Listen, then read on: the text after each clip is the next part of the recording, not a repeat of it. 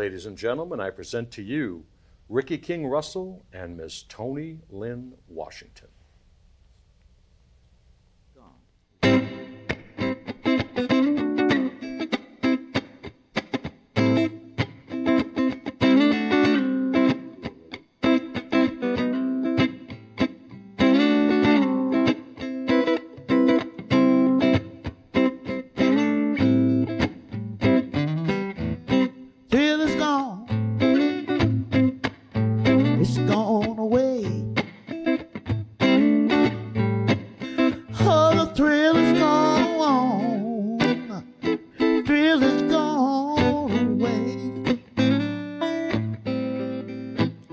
You did me wrong, baby, but you're gonna be sorry someday. Yeah. Thrill is gone, it's gone away from me, yeah. Oh, thrill is gone, it's gone away from me, yeah.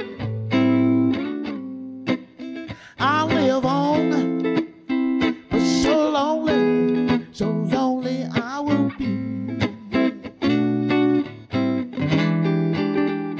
You had my heart, baby, in the palm of your hand, but you gave it up for another one. You walked on me, you stomped on me, drove my love so deep in the ground, so deep it couldn't be found. Now you can go tell Miss what's her name, tell her 3 can play this game. Oh, yeah.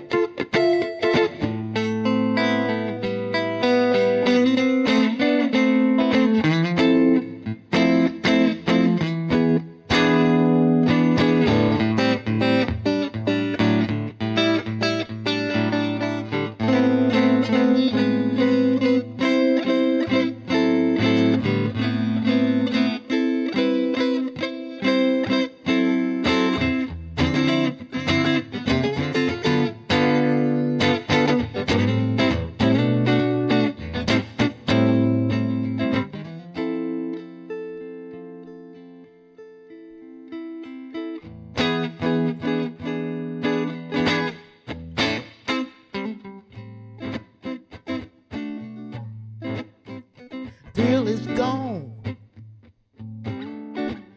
it's gone away for good, yeah. Yeah, thrill is gone, it's gone away for good. I'm gonna walk away just like a good woman should. Well, I'm free, free from your spell, baby.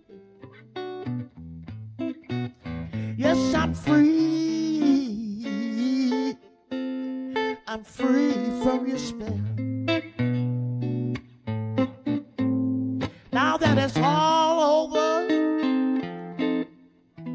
all I can do is wish you well.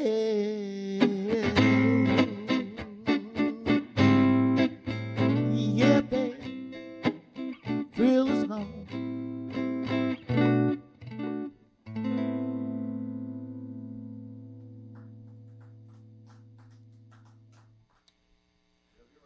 Little something called Stand By Me for Miss Toni.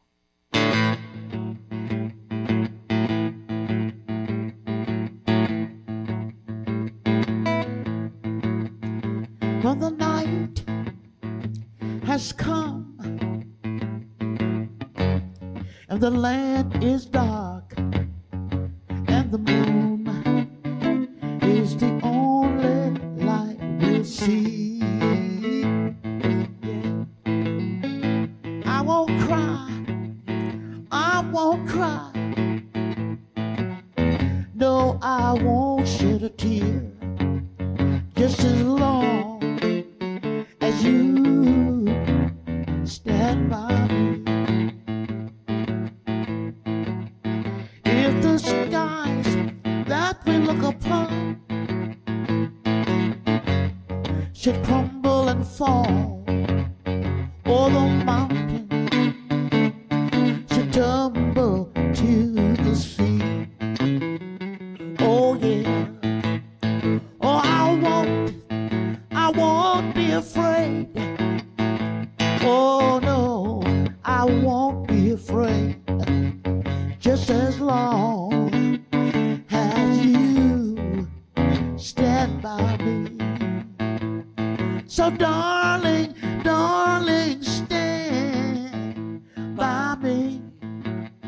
Come on and stand by me. Oh, I need you. So come on and stand by me. Oh, you want some, Ricky? Woo. Yeah.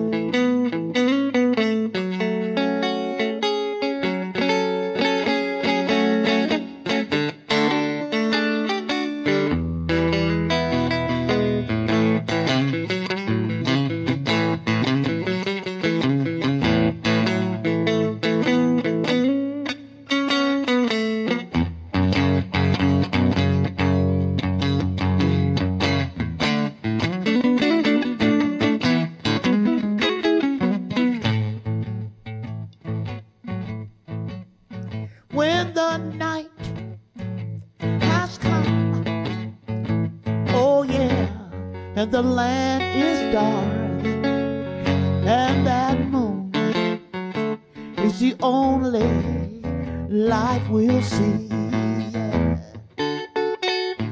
I tell you that I won't be afraid. No, no, no, I won't be afraid.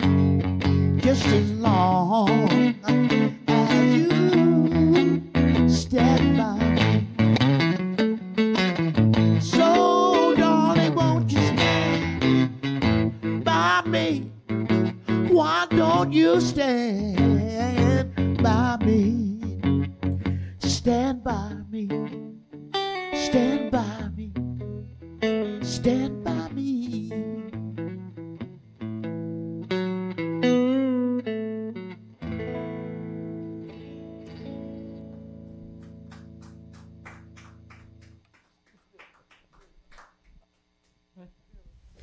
Hello and welcome to a very special edition of Talkin' Tunes. I am your host, Frank Walsh. Thanks for tuning in today.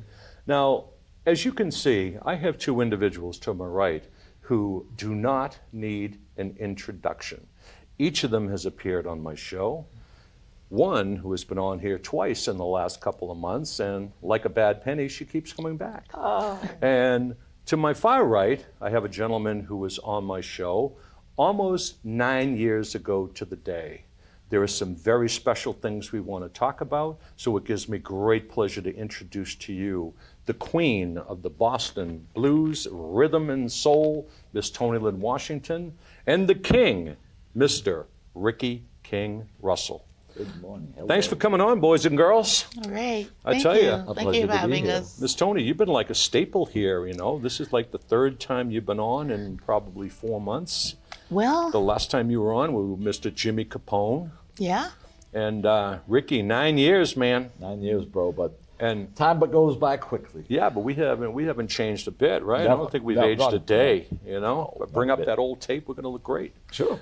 We And, could have written that today. Save us a- But I think it would be great to start off the show with a little praise to our queen here, because it has been recently announced that Miss Toni Lynne Washington has been elected into the New England Music Hall of Fame. And also, you are up for a nomination for the Boston Music Awards for Best Female Vocalist. Congratulations, Miss Toni. Well, thank you. How did it feel when you got the word? Oh, I've got to get used to it Yeah? because sometimes I feel like I maybe don't deserve it. Well, you need to, put that humble pie away. You deserve every bit of it. Well, it's got me busy, that's for sure. I'm sure. Because probably nobody, I don't think anybody heard about her before this nomination, right, Ricky? Did you know anything about her? I could tell you that I go back, we were both came from a band, a fairly popular band, back in the day called Boston Baked Blues. I was a founding member of Boston Baked Blues. I was going to ask you that. Yep, with Vinnie Serino and the gang. And, as it is in the music business, things come and, one door opens, the next door closes. And then Toni, Lynne, and Bruce Bears came into that band after and, helped bring it even more forward. But that was my full personal introduction to the Now, the what talent year was of that? How Toni. long ago was that? Oh, God, that was in the 90s. Yeah, it's been a while. Early, late 80s, early 90s. Mm-hmm. Yeah. So when you got that call or you got that email, however you were notified, what was that first blush? What was that first feeling when they said, hey, you're going to be in the New England Music Hall of Fame, and hey, you're going to be nominated for Female Vocalist for the Boston Music Association Awards? I was blown away. I just couldn't believe it. And I just kept going over and over in my mind, is it really true? Is this a fake or what, Yeah, no fake. I'll tell you the And best I found thing, out it was real. to me, the best thing about the two things is that the New England Hall of Fame, that's not a voting thing. You don't get to vote on that. That's Right. You just go in because that's where you belong. You know what I'm saying? Exactly. Yeah, And right. that And was, the other thing will be vote for, and I'm sure give a there's shout out to Chris Anino, and Miss Steele, who were the ones who were associated with that. Oh, really? Yeah, Okay. they're friends of mine. And I haven't talked to Chris in a while, but I knew it was coming. I just didn't know when. So congratulations on that. Well, thank you. Now, Greatly appreciate let's it. just dig in just a little bit. You've been on the show 3 times, and I've known you very well for more than 10 years. Where does that, humbleness come from, and that little bit of I don't deserve it, or, where does that come from? Is there a reason for that? Because there is no doubt in anyone's mind that you are the queen, and you are great. So Well, where's I'm that little grateful. synapse in your brain that says that makes you feel that I'm you're very not? grateful. Whoever gave me that title, Mm-hmm. I'm really, grateful. Mm-hmm. But I just don't see myself, what's the word? Tooting my own horn. Oh, right. You don't see yourself that way necessarily. Yeah, you can blow it a little bit, you don't have to blow it, but you can toot it a little bit. I want to please. I'm a pleaser, Yeah, you are. and even if it's around 4 or 5 people in the audience, I'm still going to put on a show, and I want to give my best, give my all. It's my passion, and I feel like this is where I belong.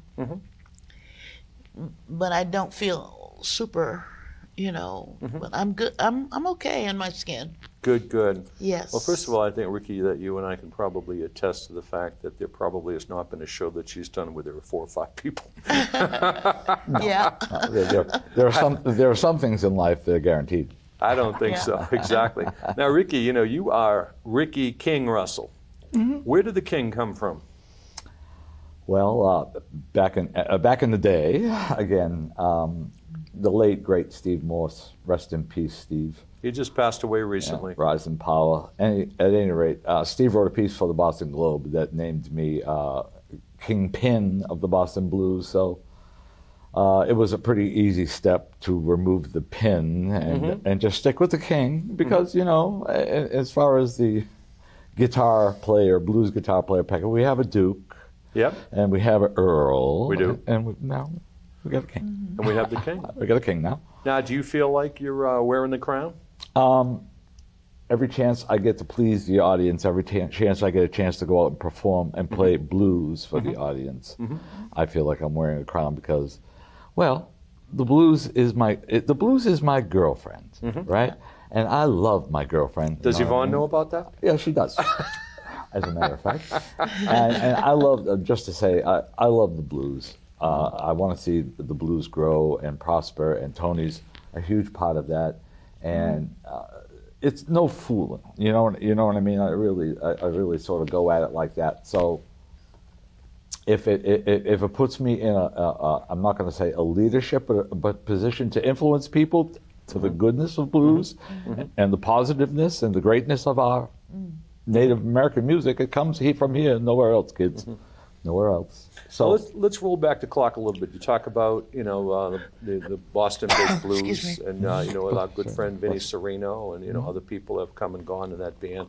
Let's go back a little further and talk about how you really get into it. When did you get that bug? Me? When you said you know what, I want to be a blues player. And what was that? Do you have that seminal moment where it came up where you said, this is what I want to be? yeah, it was pretty early on too. Go for it. Okay, so I'm a child of the 50s, and I won't be too long, I promise. I was a child of the 50s. I'm the youngest child of my family. I had older siblings, and somehow her boyfriend, the guy that turned out to be my brother-in-law, got to hear Jimmy Reed and John Lee Hooker and Ray Charles late at night due to a phenomena in radio called skip. Back on AM radio in the days, if your local frequency ran from sun up to sundown and they shut the transmitter off, that frequency was available. So if it was close to one of the bigger radio stations in the day, the signal would bounce off the ionosphere, thusly the skip, and you would pick it up, and you could hear Hoss Allen or somebody down in Nashville playing blues. Now, where was this? Where were you raised? Well, at that time I was living in Millis, Massachusetts. So you're a Massachusetts guy all the way through. So I was born in 52, so all the I'm way going to through, say like okay. 57 stuff. And Jimmy Reed came out. Yeah. So he ventured out and found the records and brought them home. And, now my siblings are all hanging out in the living room with the record player and dancing to Jimmy Reed and Hooker, and my sister and my brother-in-law went off to the Newport Jazz Festival and saw Ray Charles and brought back the What I Say Ray Charles album, seminal, Ray Charles record, everybody knows What I Say. Yeah. So I got exposed to this pretty early, and you know something? Kids, I knew kind of right then and there. I didn't know how to play. I didn't know nothing about it, but I knew what it was, and it was moving, and it made people happy. When did you start playing guitar, and why did you choose guitar versus other instruments? Okay, so you can go back to the Beatles. So if I was born in 52, So you're a 62, Beatles kid, 64, I'm 10, 11, 12 years old. The Beatles are out. So first I started as Ringo with a overturned laundry baskets and a couple of my mother's knitting needles to play the drums, right? Okay. And then because I was the big guy, they gave me the bass, because the bass player always gets the bigger instrument because to hide behind, because he's big, right? Okay. You don't put the big guy up front, you know what I mean? And I had a little band with my cousins, and my cousin Richard did the best John Lennon you ever saw. Oh yeah, he had it down cold, you know what I mean? And we'd put little shows on. We'd crowd into a doorway, and when the family was all together and captive audience, we'd put on our little Beatles show. And Cool. stuff. So it started then, and I started taking guitar lessons from the local Italian guy at the boys club for a dime a shot. You know what I mean? Really? Yeah. Right. So you're in the teens now. You're what, 14, 15, Yeah, give or take, right around and there? I'll tell you another thing. I don't want to go on too long. Go for it. We have no time limit here. Sucking up the air here, but so I was into black music, African American music. Sure. Pretty early on. I heard the difference, right? So the Beatles came on, and they sounded kind of thin compared to Gary and the U.S. Bonds or Marvin James Gaye or Brown something. and all those yeah, guys, right, yeah. exactly. My brother-in-law went away to Georgia for the in the Army National Guard and came back with Live at the Apollo, which was mind-blowing. Best live album I have. I played that to death. Mind-blowingly good record. So when you hear the Beatles, Yeah. they sound a little. Took a while to get used to it. Took a minute. Now, Live at the Apollo, was it the black cover album or the blue one? No, I had. So there were two of them. I had we had I have the the black artwork one. The artwork one that looked like That's that. an unbelievable album. That's a good one to cut your teeth on. So when you started off, did you form a band, and when did you start, be progressing and going up the ladder? Right around there. Right, Dad brought home an acoustic guitar he bought from a guy somewhere, and that was my beginning. So at first I took two strings off it and turned it into a bass because I figured I was going to keep trying to play bass. But then I figured out pretty quick that I wanted to be a guitar player. And then the Doors came along, and the Jimi Hendrix Experience came along. All those late '60s things that Toni knows a lot about. I bet you probably heard guys playing that all over the place when you. But those aren't blues, though. I mean, they were like the Hendrix classic played rock. blues. Hendrix could play some blues, but where did you hang your hat and say, you know what, I want to be a blues guitarist. I want to be a blues singer. So I sort of went into it I sort of went into it backwards. The advent of the first Jeff Beck group, Led Zeppelin, Hendrix. Okay, so you look at the records, and if they played a cover, like Hendrix covered Killing Floor by Howlin' Wolf. So you go back and you find the guy. You know what I mean? You do the backwards detective work, and you find out who Freddie King is, and you find out who Muddy Waters is, and you find out who Howlin' Wolf is. You know what I mean? Just by going backwards. Cool. And they weren't too far. It wasn't like there were so many generations away from the beginning. When did you start playing in clubs? When you started getting your gigs? 60. Where were you playing? Any of them still around? No, church coffee houses. No, none of them still around. Revere Beach. Really? I mean, stuff like that. A little bit of a circuit. As I got a little bit older, I went Bill on. Ash's in Revere? No, the Frolics, whatever used to be the play there. I used to get opening gigs, for the, I saw Aerosmith there for $1. Now, Miss Toni, just flip gears over here. You talked a lot about your background and where you came from with the USO and all those things. Think of something that you haven't talked about. Something that in your experience that you haven't done. Talk about some of the people whom you've played with and some of the people whom you've met along the way, rather than repeat a lot of history here. Talk about something new. One of my favorite is Ruth Brown. Ruth Brown. Ruth Brown. My mother took me to this club in Boston. It's high class kind of thing. It's called the Hi-Hat. I remember the Hi-Hat. I remember that. It had the big Hi-Hat with the foam, and it had the valet parking and all that. I mean, it was people used to get the walking people how dressed up and everybody be out. The walking cane across the hat. Yeah, man, I used to sneak into the Hi-Hat when I was a kid. Go ahead, keep going. I used to work there as a waitress. As a waitress. You lied about your age? I did. I bet you did. I remember the Hi-Hat. There were all those places, Slade's, Adele's. She was Estelle's. amazing. She was amazing. And I love her beauty and the way she, and I just wanted to be like her. Did you meet her?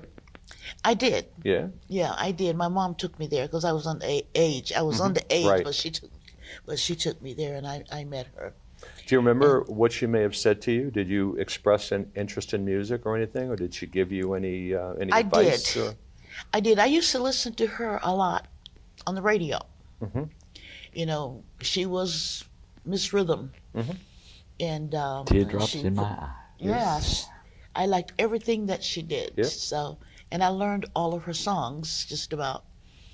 And that's when I raised my age up to get into some clubs and to go sit in. You better be careful. I'm band. not sure if the statute of limitation has run out on that.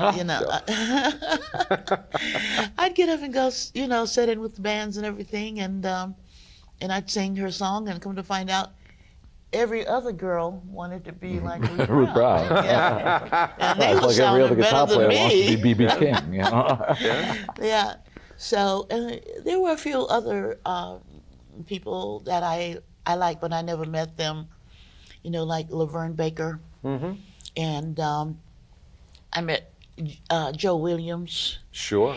Great voice. What a voice on Mr. Williams. Oh, my God. He had a voice. His last note on Every Day I Have the Blues with Basie goes on forever. Yeah. Goes on and on and on. Yeah. Damn, Joe, where you get the win for that? That's one of my opening tunes that I do. And I notice every time I see it on YouTube, I'm doing Every Day I Have the Blues, and people are going to think that's the only song I know how to do. Yeah, you When they come to the show, they'll figure out that ain't it. Yeah. Now, who else? You mentioned those people, and I know that you started. When did you actually start playing in clubs where you would get up? I was about either people would play to see you or they'd go to see you. I had to be maybe around 18 years old. And but back then the age was 21. Yep. So I would go downtown to Boston to this club. It's slips my memory right now, but this band called Fat Man Robinson. You ever heard of him? Yeah. Fat Man Robinson. And I'd get up and I'd sing with him, and I'd get the crowd and and everything. And I began to go Was it into the Sugar fashion Shack by any shows. chance? You played the Sugar Shack? I've never Was played the that it? Sugar Shack, but Okay. I've been there. Estelle's and Slades. We talked about that. You played Estelle's. those, yeah. Slades. Estelle's was of a class. Yeah, Slades was, your blue Slades collars, too. and Estelle's, you had Right. to get All those pimped places up. I went to when I was young. Yeah. See, you're so lucky. You know what I mean? And I was walking. I didn't get on the. I didn't have a car. Didn't have. But you're so lucky in the sense that those places were available to go see somebody like that, man. It was amazing. It's hard now. Those were the days. Those were the days. Well, look at the people who played down at the clubs on Huntington, Boylston Street, the two underground clubs there. Who didn't play there? Oh. Those places, everybody was there. B.B. King was there. Freddie King. Harold Melvin and the Blue Everybody Notes. They were all down there, in the basement down there. Yeah, it's called the Sugar Shack. No, the Sugar Shack was in an Paul's alleyway. Mall. Paul's Mall. And the other Mall. place I've never next been to it. there. There was another place next to it. But I've Sugar never Shack been was there. in The the guy alleyway. the man owned both of them. Yeah, Sugar Shack was in an alleyway remember the down location, in but downtown off That of was Boylston. down the Boylston. That was alley. in Boylston Street, a little side street down there, way down the back. right across from Yeah. Ace Recording. But it There you moved. go. It moved to Mass Ace. Avenue, Mass and Columbus Avenue. Yeah. And then you have the place, speaking of Mass Ave, you have your place who's still there. It's been there since the Last Supper, I think. Yeah. Or Wally's. Yeah. Yeah. Right on Wally's. there. Wally's.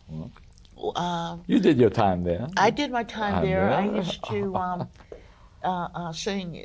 There was a ballroom on one side, and there was a bar on the other. And I would, hang out in the ballroom and watch the big shows that come through. Right. Duke and Dolly. Oh, They wow. were a dancing, couple, and I said, I'm going to be just like that. They were dressed, To the Oh, nine. yeah. And You we get didn't on go on that the street, stage. man. Yep.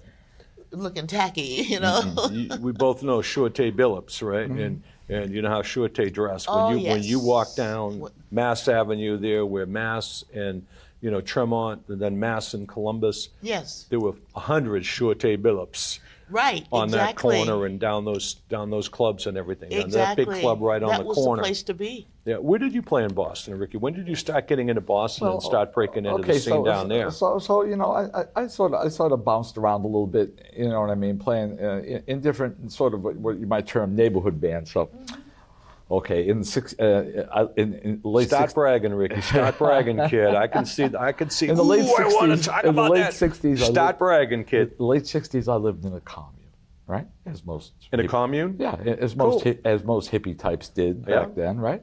So we lived in Chelsea, and we had the first floor and third floor of a three-decker with the landlord in the middle. Well, there was 18 of us. You know what I mean? There was a whole bunch of us, right? And after a while, the landlord didn't dig it, and neither did the police. So the police came the police came one day and said, "You know something? Y'all ought to think about leaving Chelsea.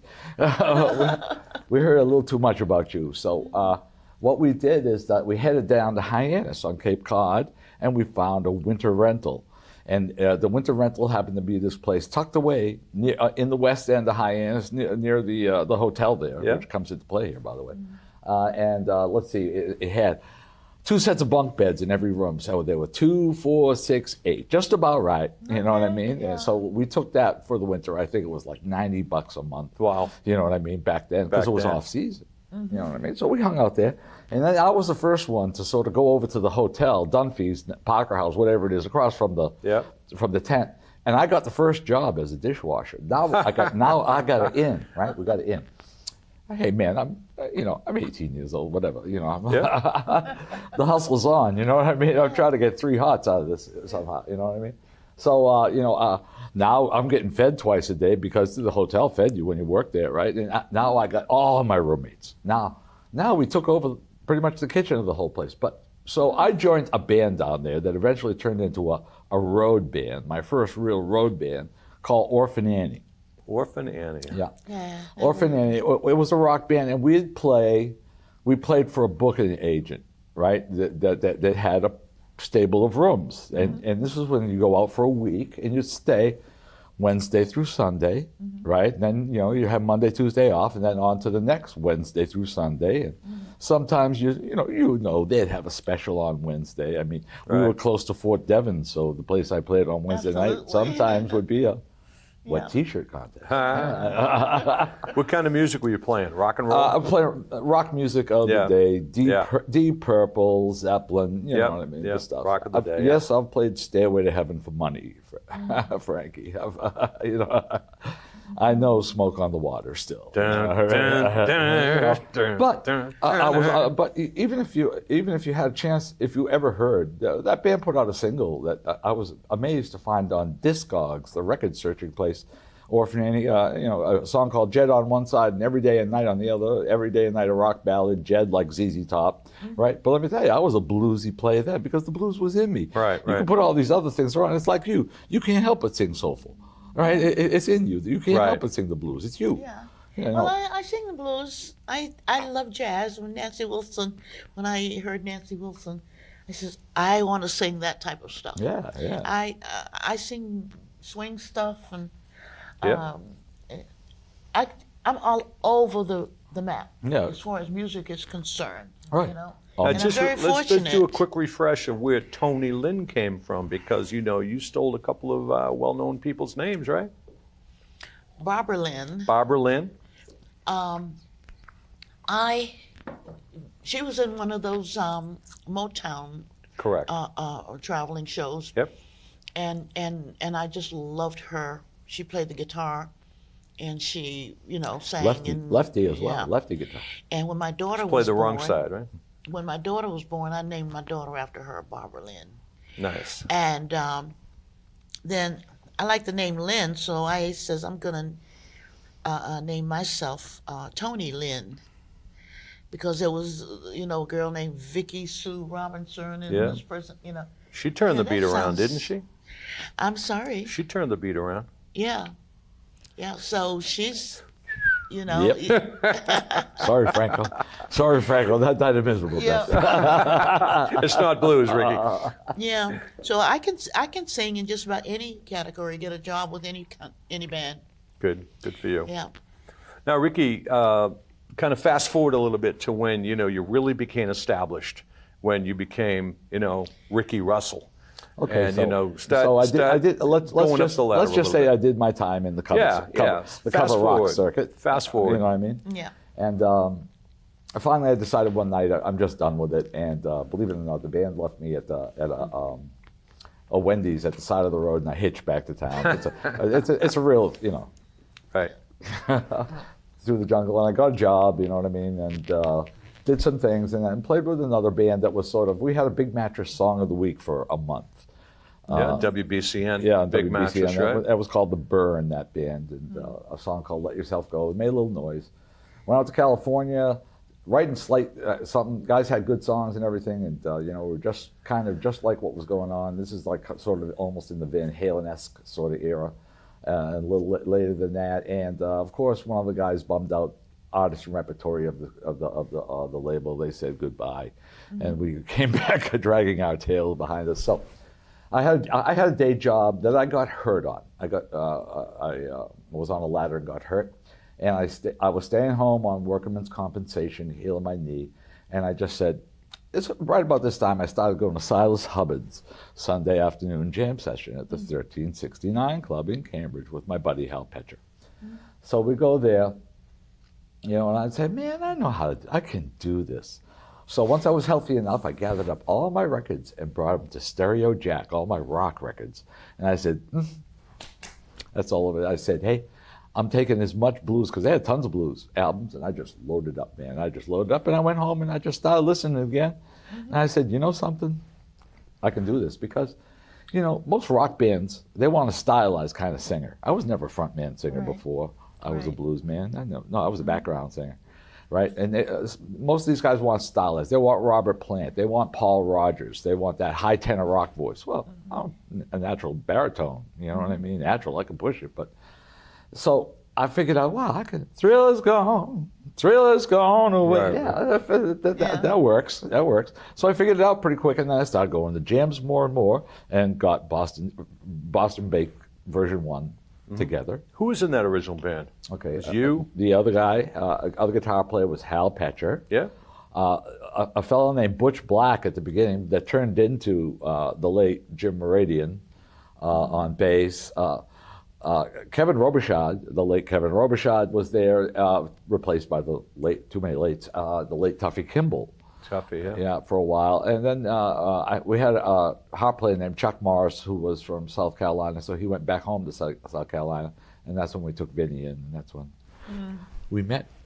All right. With Vinny Sereno, right? Right, then we... Yep. Just Now, about it. weren't you one of the original founders of the Boston Blues Society? Were you part of that? Yes, I am. You part and of that. Holly Harris? Myself and Holly Harris and Mark Ryder. Mark Ryder, yeah? Yep, and oh my dear, our good friend, the great publicist Karen Leipziger, was the very first iteration. I don't think I know her. I know the No, others. she lives down. A great tenor sax player, Dennis Taylor, excellent, deceased. Man, too many dead people. You know what I mean? Anyway, she's a publicist in Nashville now. Yeah. You know, so. But she was there at the beginning, and then Charlie Abel came in. I was around for that. Then You started over at, what was the place, Charlie's Club? in Alston. Yeah. Hoppus Ferry. Hoppus Ferry, right? And I had- now it's I a had- sound check, obviously. I had the Wednesday night there for a decade, up until the time that the first House of Blues hired me away. Yeah. I remember walking over there. I lived in Mission Hill, and I used to hang around the places over on Beacon Street, Com Ave, and, you know. I didn't If have you a were car near back Mission Hill, then. you were near Ed Burke's. Ed Burke, I knew Ed well. That was our hangout. You know, I was 5-minute walk from where I was with Ed Burke, the late great too. The cellar of that place was always a little scary. We were kids, but you know, Ed, you know, like I said, I think the microphone's off and the statute of limitations over. You know, Ed was very, very friendly with a lot of the high school kids, as far as, you know, looking the other way, you know, and like, oh, you know, you're 22, aren't you? Yeah, okay. It was a great place to go. Plus, you know, you went there to listen to the music. Right. You know, I mean, you know, everybody played at Ed Burke's. Yeah. That was I the did place to too. go. Everybody played at Ed Burke's. You know, and I didn't know anything But now, back then. I don't know. Can I take a left-hand turn here? Go for it. Hey, where's the club to play at? You had Hoppers, you had Johnny D's, you had Burke's, Yep. you had a bunch of other littler places. Boston Bake made his bones at a little joint in Alston called Yep. O'Brien's. It's still there. Yep. You know, down at the corner. You know, where's the clubs? Yeah. There's no club. There's no place that we can hang our hat as a blues club. You know, And they're what I all mean? closing. I mean, the ones Closing, where you can closed. do that, they're You know, I don't closing or know. closed. I look around. That's why. Well, there are some clubs that are, you know, thriving. You know, like the Grace by Nia is nice. You know, Yeah. See, And, Yeah, but that's But not a the casual Beehive. place. I'm That's a talking- I'm talking- destination. yeah. in Boston. Yeah, you're looking at In town, Boston. Beehive. The Beehive. You guys yeah. play there all the time. Right. I play. Yeah, I play there from time to time. But like a straight blues joint. Like Right. at one point, the Hoppers Ferry was a straight blues. I saw you at Harper's Ferry. And the Yard Rock too played a lot. yeah. Straight blues. Yard That's all rock, Joe yeah. wanted. Yeah. But not so much anymore. No, I was gonna ask you. You kind of led me into one of my questions about is how have you seen the evolution? You know, the evolution or the de-evolution of the blues. I mean, you know, you touched upon it with "There's no place to play," but you know, each of you has been in the scene, you know, forever. Start with you, Ricky. How have you seen the evolution or the de-evolution of the blues as Okay, you've so walked through it for the last? I'll take the most. I'll go with the most recent peak. Go for it. This is old already, right? Go for it. Stevie Ray Vaughan. Yeah. All right. David Bowie's Let's Dance album comes out. Help me, George. Find out what year that was, will you? Okay, Let's Dance comes out. Everybody hears Stevie Ray doing Albert King kind of licks over Bowie's thing, right? So everybody immediately is turned on by that. Then his record comes out. Then Robert Cray's record come out. The Fabulous Thunderbirds had been around for a while. There's a basis for this, right? So then all of a sudden, things start to happen, right? Everybody's on that. You know what I mean? At one point there, how many different Stevie Ray clone bands could you see? Yeah. It's Right. like clone Beatle bands. It's like Right. clone anything bands. You know what I mean? But that was the rise. Right. You know, Robert Cray, and then it hung there for a while, and then inevitably House of Blues came. That was good for us. That was good for me. You know what I mean? It was good for a lot of people for a while, and then they changed their thing, and then they kind of turned away from the blues, and things started going, and then we had to go through the horrifying pandemic. And that was pretty much the day the pandemic dropped. I went from 18 dates a month, which wasn't my maximum, but like half my maximum. I mean, if I could, at one point, I was working 20, 22 dates a month with various things. But that day, I went from 18 to 0 for 4 years. Right. Not a lot of things recover from that. Right. But go back a little bit. You know, you started off with, you know, you had the King, your Freddie King, your Albert Kings, your BB Kings. You had your, you know, your John Hookers. You know, you had that whole. You know, then you had Muddy. You know, you kind of walked through all of that stuff there. But okay, so you mentioned Muddy. Even Muddy had to leave the States to get famous again. Yeah. You know, they had to go play in Europe to get famous again. So what do you think? What do you think of the new blues? You know, you get the Joe Bonamasas, you get the, you know, pick whoever else. You know, even your Mike Walsh. Miss Toni's ready for this. Go ahead, baby. Who do you know? What do you think of the, you know, the new blues over the last let's say 10 years or so versus going back when you were cutting your teeth into the field? Well, in my opinion, there's only one kind of blues.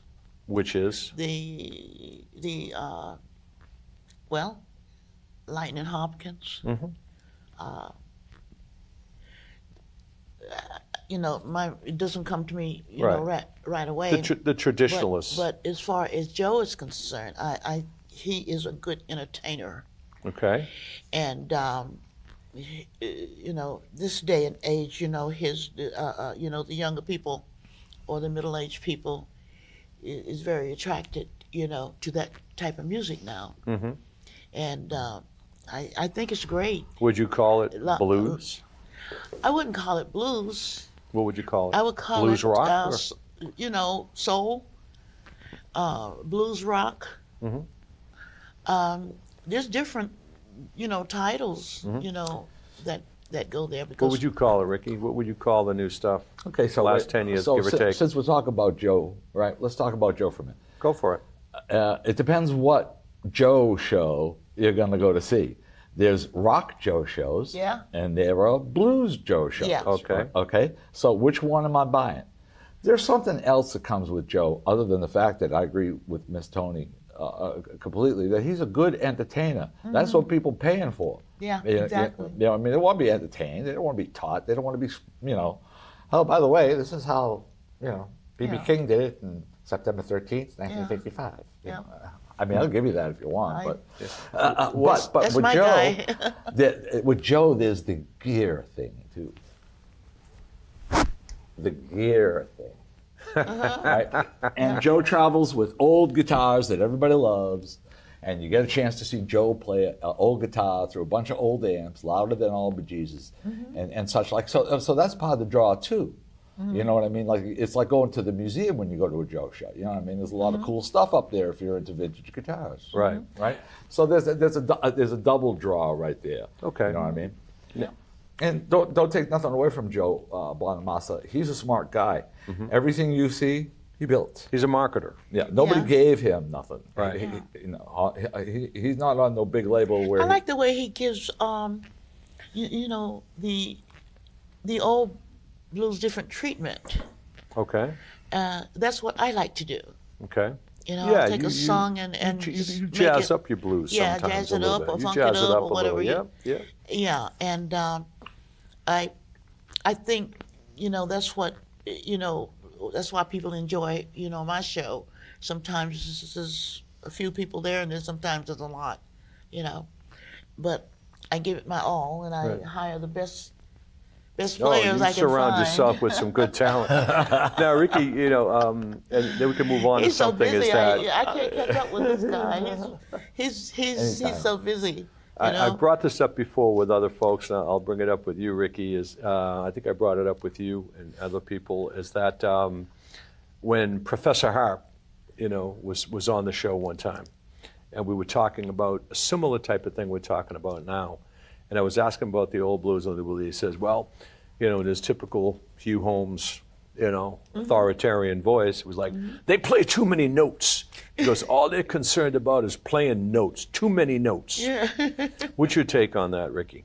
Well, being someone who unfortunately or fortunately, can play too many notes at Right. any given time. I'll look at it like this, and I'll just give you an opinion. Hugh Go for it. Holmes is a true traditionalist when it comes He to is. when it comes to blues. Very traditional. And I'm kind of in that camp, but I guess like Joe Bonamassa though. Look, Hugh wants to do it one way, and that's how he's going to do it. Right. Yeah. Correct. And me, He's very- I'm willing to sort of take a look around and say, okay, so like, what's happening here, right? You play to the audience, like yeah, you'll- and once yeah. again, this is about the audience. It's Right. not about me. Right. When I'm home in my office playing my guitar, I play for me, or the neighbors. Unfortunately, they're stuck listening to me anyway. Well, I'm on the other side of Weymouth. I can hear you. Yeah. Okay. So there you go. But you know what I'm saying. So when I do that, but when I'm in a playing situation with other people and a group of people, and you start to play one or two songs and you see things, you know what's going on, Tony. Things go this way or things go that way. We might have to shift gears a little bit. You know what I mean, to get Right. to get things going in the right way. Right. I like Hugh, am a traditionalist as far as my taste in the blues. Right. I love the simplicity of blues, in its older style. There's a lot of simplicity. Excuse me. My axiom: blues is simple music played by simple people for simple people. This isn't symphony music. Now- where you're only going to play the dots on the paper. Right. Now, Toni Lynne did a lot of name dropping back. Why don't you do a little bit of name dropping with some of the people whom you've met along the way, and what kind of influences they may have had on you when you meet someone famous and said, "Hey, Ricky, whatever." Okay, so- drop a few names and talk about some of those I'll drop a few people who influenced you. Okay, so I was lucky enough to play with and for John Lee Hooker. Who is it? John Lee Hooker. John Lee Hooker. Okay, so I got to play for Hooker, and let's see. I got to play for Aretha Franklin a little bit one night, a secondary pop, but still it counts, right? And, Sure. Let's see, Mighty Sam McLean. I had Susan Tedeschi on my bandstand a lot when she was coming up, before she was, of course with Derek, and before she was who she turned into, but she was there. Let's see, I'll tell you my biggest and most important one is Honey Boy Edwards, David Wow. Honey Boy Edwards, running buddy of Robert, Robert Johnson. Yeah, Robert Johnson, his running boy. So he comes to me. I got to. They brought him to the first Harry's down the Cape. They brought him there a lot when it was a little shack out back, and then even in the second one. So one night I walked him out to the car, helped him out with his stuff, and he comes to me, "Take my hand, please." And he goes, "All right now, God's on you. All right now, you're not going to quit on me, are you? You're going to keep this going. All right. You're going to keep it." So it was the handoff, man. It was the handoff. Honey Boy, older man in his 90s, right? He anointed you. He anointed but you. he knew me, and he knew I was sincere, Okay. and that my heart was in it. So he wanted to make sure that I knew that he knew Yeah. that I was, serious, and he wanted me to keep the tradition going. So Yeah. that's what I'm doing my best for, because Honey Well, Boy told me. you do pretty good. Now, we're not kids anymore, all of us, we're not kids anymore. And you had referred earlier to some of your old music that you've looked at, and there are tons of videos and tons of things out there. What do you think, and how do you feel if you were looking on YouTube and you saw Toni Lynne Washington 30 years ago? When you're watching that, what goes through your mind? Well, Like I have a CD, I'm going to make a copy for you from 1997. What was on the goes through road your a lot. mind when you look back in time, where you are now and where you were? What kind of Yeah. thoughts and feelings go through your head when you look back and see yourself? Well, I've done a lot of traveling Mm-hmm. all over the world. I've spent more time touring than I have, in being local. Mm-hmm. When I moved to California, I joined the Sound 70 club, and we toured, with Bob Hope's USO, USO right? shows, Yep. and we did, the Vietnam, and then we did stateside. We did a lot of military gigs, and so I have been on the go most of my singing career, Mhm. most of my singing career, Mhm. and we've come through different eras of the music, like soul and swing, you know, jazz, rock and blues. Right now, I'm more involved with the blues because I know a lot of blues musicians. Right. And but I still take it and put my treatment to it, you Right. know, and I give them the directions. Right. But when you see know, what to yourself, play, you know, so that when, makes it when you endurable see, for me. yeah, you know, everybody knows how old you are, but let's say you look back and you see the, you know, the 50-year-old Miss Toni or the 60-year-old Miss Toni. What do you see when you look at that? Yeah. Think I on was that. on the I'll road all ask you, those Ricky. years, You so don't I have an don't answer right know. away. Think on that. Ricky, what do you see when you look back on some of your old videos and you hear your old music and, you know, where you are now and what kind of emotion or feeling do you have when you say, wow, this is me in I'll tell you. 1980 here? Okay, other than the obvious physical changes Yeah. in myself, but I don't necessarily need to go there. I'll speak to the I see the growth I've had between then and now because I've certainly grown, you know, between it from 30 years and now, 20 years and now, you know what I mean? I've taken on more things and different things. A lot of my playing experiences these days are with groups that are not really groups all the time, so it's like when you're walking into something and you have to adapt in situations, so I've become more adaptable because of those situations. I'm not quite as rigid as I might have been at one point, you know. And stuff like that. When I was working hard trying to make a name for myself, it was so on all the time and you're pushing hard all the time that you might not stop and smell the flowers in a couple of places where maybe you Right. should have. You know what I mean? That's where I was kind of going. And, You know, that's and, how I and was kind of stuff going like with that. that. But now I look back with a sense of accomplishment. I really have nothing to prove to certainly to myself as far as longevity goes. You Right. know what I mean? Right. There's 2 generations that don't know who I am. Right.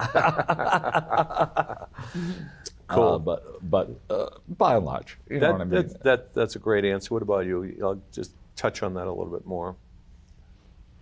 Well, Any sentimentality? Any you know? you mean comparing when I No, was just younger, in general. or- Just in general. You In know, like you general? know, I like you know, if I'm going back and I look at myself, I go back and look at some of my shows from 10, 12 years ago, and it's like, wow, you know. Like kind of what you said, you know, I see the evolution, see see too the many of my difference, I shows. see the, you know, I No. see the I changes. Never You don't watched do them. much.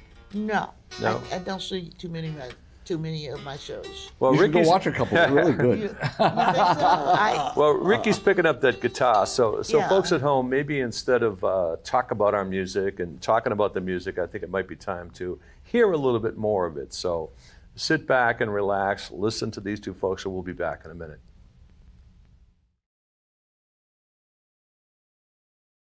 Every day I have the blues. So 1, 2, a minute.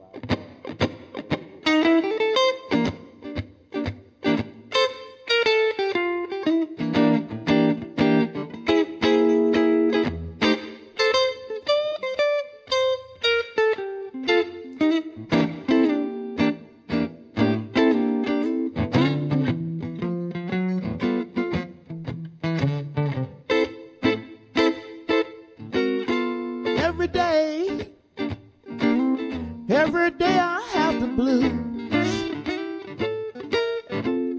Every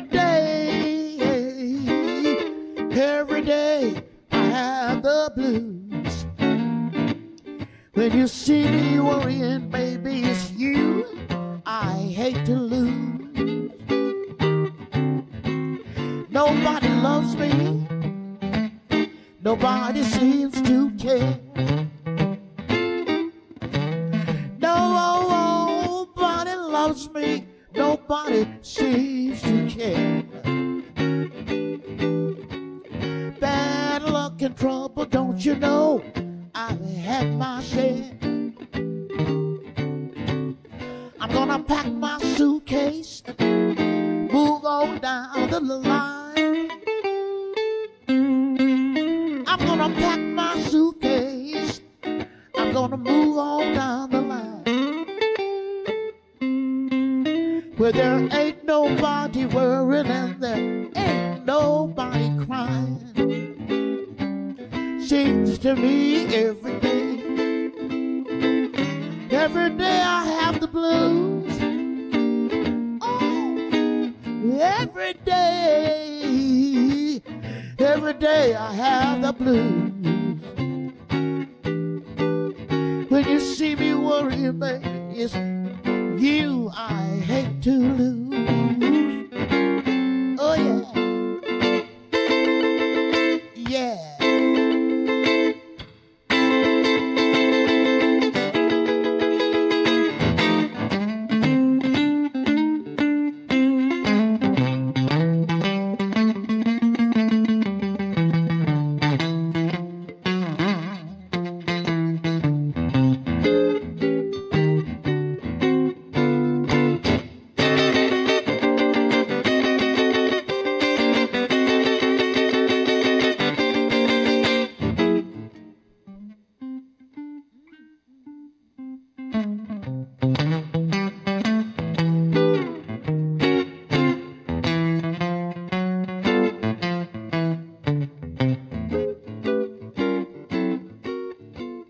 Nobody loves me. Nobody seems to care. Sometimes I believe nobody seems to care.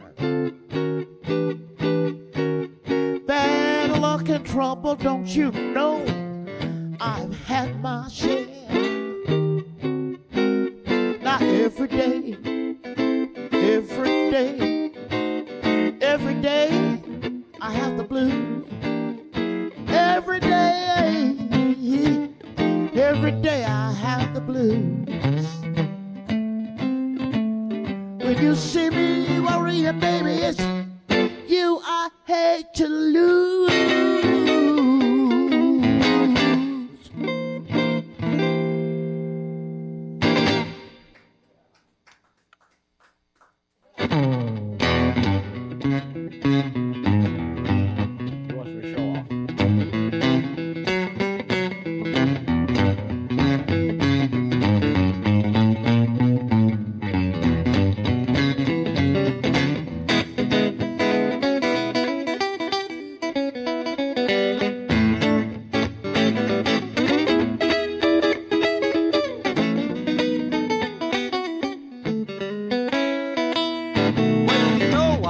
That's why you're so unkind.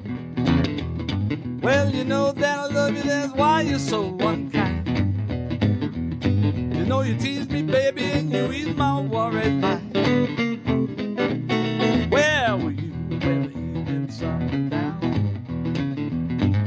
Where were you when the evening sun went down? You were out in the country, about a mile and a half from town.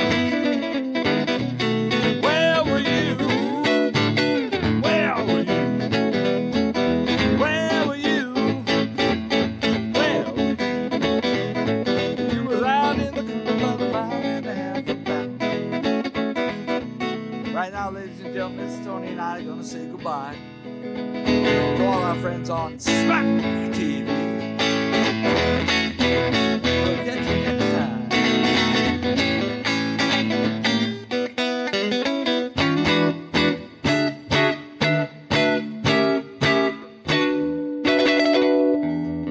Bye. All right.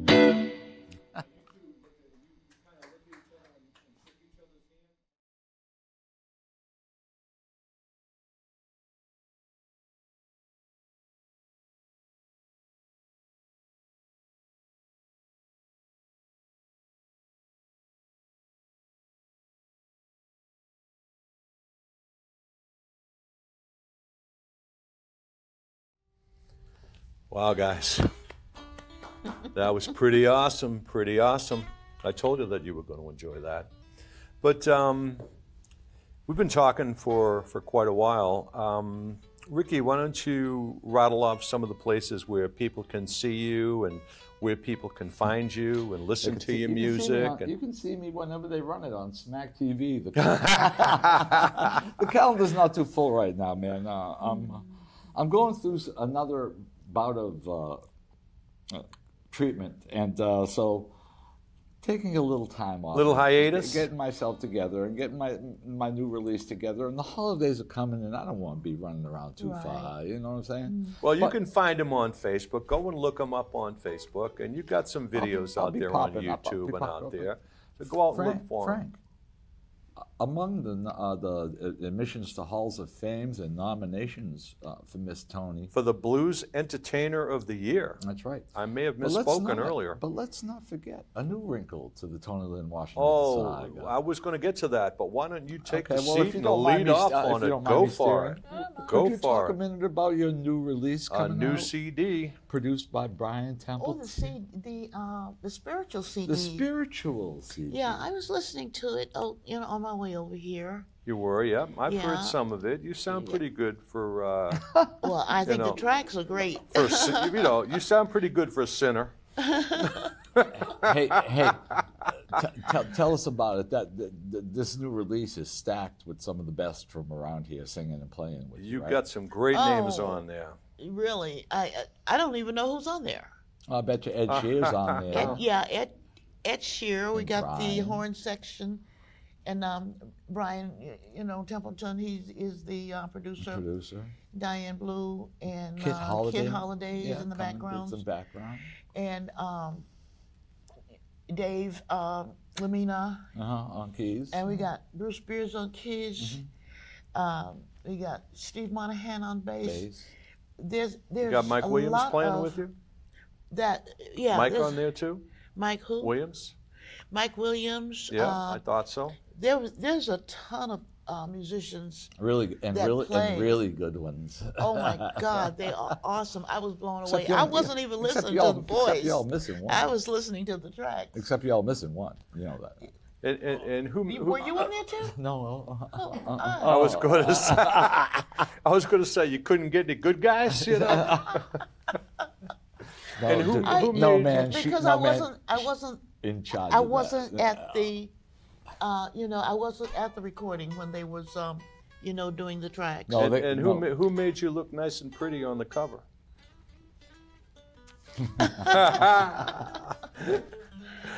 But anyway, the photo that was taken, Yeah.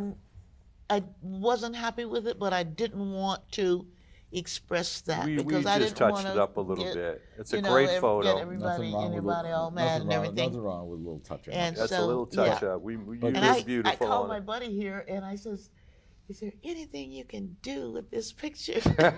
So let me ask you this: the songs that you picked, they have special meaning to you. Do they reflect anything? Well, actually, I give the credit to Brian because he did the work, researching the Yeah, songs, betting and, the tunes. Yeah. everything. A lot of them I've never heard before. Yeah. But they resonated with you. They do. Yeah. And when is it going to be coming I'm out? a traditional gospel singer. Uh-huh. This type of gospel singing is new to me, Right. but I had to So look at it. modern style Christian. Yeah, music the a little modern bit. style. Yeah. Yeah.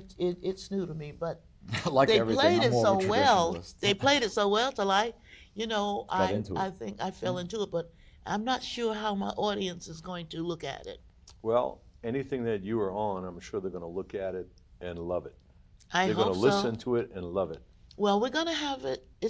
We're having the release party December 8th, which is a couple of days after my birthday. Yeah, And they're gonna have a birthday party for me. that's already The on my birthday- calendar. The Toni Lynne birthday season begins now. It's just that's- not. Yes. It's not just. Have you one, been to one of it's her just- birthday no, parties? Man, the parties go on forever, man. It's, There's Yeah, so many you know. birthday parties. I for go there. Toni Lynne. I go there for the pizza and the food, not for you. No, but Regina Royal Records, which is Diane Blue's. That's Diane Blue's label, yeah. Yes. Uh-huh. And, Now, Ricky, I was you've one got of her some. first artists. Yeah. yeah, you are. And you guys have played on CDs together. You know, you were a feature on a lot of the Knickerbocker CDs, which I have. I'm a member of the Knickerbocker All Stars. You were the yes. Knickerbocker All Stars, and there were I'm some a great Knickerbocker All and some Stars. great CDs. The And, very first one was. I get hired sometimes. I Yeah, may it not sounds see like you on it. the Yeah, show. yeah. Our I buddy didn't know Jack you Gauthier remember. puts those together, doesn't Jack does that? yeah. Does he do one of them? I did the first one. You did the first one. Yes, I Okay. So I have the two of them, the two ones that they have. There's a first one. Yeah. Cool. What's in different stuff? But you have music out there. You've got some CDs out there. I have 4 CDs in the world, Yeah, but I've you got a can't get couple them of them. anywhere. So. Well, if you go into Ricky's bed, you might find a box underneath there. No, and they're, all, find a they're all couple. gone. I gave that up a while ago. You know what it's like to buy 1,000 CDs? Okay, back in the day, it was You like, haven't you been gotta in buy my 1,000, man. You know, Yeah. right? Speaking No, of that, you just ditched your collection. And I did. you ditch ditched your them. I collection. digitized And my collection. let's give Chris Anzalone a plug. Yeah. Oh my God, he's Stereo great. Jack. Chris Anzalone, you sold Yes. everything to him, Chris came right? down and got it. Yeah, man. You know something?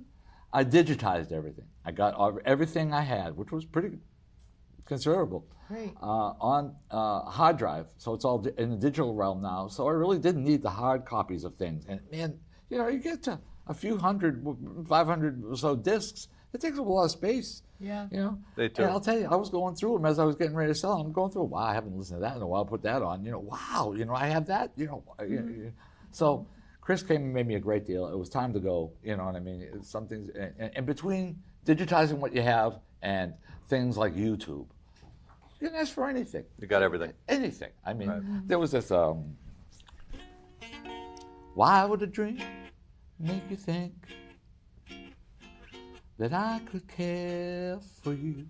Well, this song was on a record called Boppin', which is a compilation, and the cover of Boppin', the album, and I was so cool. Where did I find it? On YouTube, but it was like juvenile delinquents with those old bike caps that used to look like a officer's hat. You I know thought what I mean? destroyed that picture of Those me. things, right? And there's got one guy's in the background with a pool cue, Wow. looking like he's going to hit somebody with a pool. So it's called that's bopping, right? A lot of the covers are worth But that- more than but the that records song- and CDs. But so I heard that song from my brother-in-law coming up, right? And it hit me, and I was thinking, man, I need to go find that song, Deke Wilson and the Brown Dots. If you don't stop drinking whiskey, you and me gonna be through. You know, kind of Charles Brownie. Yes. Yeah, but not. You know what I mean? And I said one day, oh, where the hell am I gonna find that? Where did I find it? YouTube. YouTube. There it was. Well, Went and looked up the record. It's a $200 album. If you I want to buy bet. it. I bet. Now, you know, we're going to have to start winding this up, and I'm going to throw one little quick one at you. I've asked many people before, and we'll keep it relatively short. I give you the hammer and the chisel, and you put 4 people on your Mount Rushmore. Who are you putting up there? Living or dead? I'm going to put Yvonne Russell at the top. Oh, how sweet is That's that? not an O. That's not How an O. sweet is that? I, An O as in, yes, that's beautiful. well, in the sense that this woman has given me more and helped me more than anybody in my life. So that would be first. So then we can get to others, right? Then we can get to other things. Okay, so I'm going to put BB up there. Okay, not a surprise. I'm going to put Muddy up there. Yep, not a surprise. And then I'm going to put the late great Hollywood Fats up there because I just love Hollywood Fats Awesome. as a guitar player. But you know, if I had more room, T-Bone Walker, you know, we could Honorable go on. mention. What about you, Miss Toni? Give me 4 people, rattle it off, then we got to wrap it up. Okay, I got Nancy Wilson, Nancy Wilson, Lou Rawls. Lou Rawls. Best album of Lou Rawls, Live at the Rooster Tail. If you want to hear a record. Oh, really? You At the do? Rooster Tail. I've got that one buried away. Oh, Great version of Shadow Yeah. of Your Smile. Carmen And a McRae. great version of St. James Infirmary. And Yeah. it goes right into Yeah. Tobacco Road. And of course, I He can't forget segues Ray right Charles. into the two of them. No, Ray let's see, Ray Charles. Charles. That's 3. Yep. One more. I Got don't one hear. more? I don't hear Ricky King or Frank Walsh mentioned at all. Oh, sorry, Franco. You said Present Yeah, company Frank. excluded, of Yeah, course. you said 4. You One said more. 4? One more? Yeah. Frank Sinatra. Yeah. Amen. Best vocal, Yeah. my number He's- 1 of all time, Yeah. Frankie Sinatra. You, Yeah. you See, ever I- notice? I've been all in there. You ever know? notice? You ever notice in the world of singers that have a lot of vibrato in their presentation? My vibrato is disappearing. But My Sinatra, range is not as high as it used to be. well, you know, But You can't somehow I vibrato make it the anymore. thing with anyway. Sinatra, his delivery was always flat. The summer wind That's right. Is came blowing in That's right. from across across And, the and, sea. and I learned that you was know, okay. flat. No, it's cool. Yeah. It Actually, lingered there. actually Yeah. it takes more control to Yes. just stay on the note rather than go Yes. all over the place. The thing about Sinatra, though, when you go to get Sinatra, if you listen to his songs, pick any of them out, you try to sing along with him, you can't do it because his phrasing is Right. so. He'll hold that extra beat. He'll miss a beat. So I'll tell you Well, another he's thing. a New singing that- Yorker. Huh? He's a New Yorker, Yeah, isn't he? yeah. You wanna His know why? phrasing is unbelievable. You want to know Unbelievable. why he can hold his voice so long? Go for it. He learned how to circle breathe from Jimmy Dorsey, the trombone player. Kenny G was You know a how master of that. trombone players. You got to keep the air Circulus, going, so right. you're making it. So he's circle breathing Circular breathing, right? while you're taking in while you're putting out. That's why Kenny. Yeah. I think it was Kenny So he G. learned that from Dorsey. So once he learned how to do that, he could really handle a big note. I think giving me- Kenny that's Kenny giving G. me I saw ideas. Kenny There you go. G. See what I'm saying? Absolutely.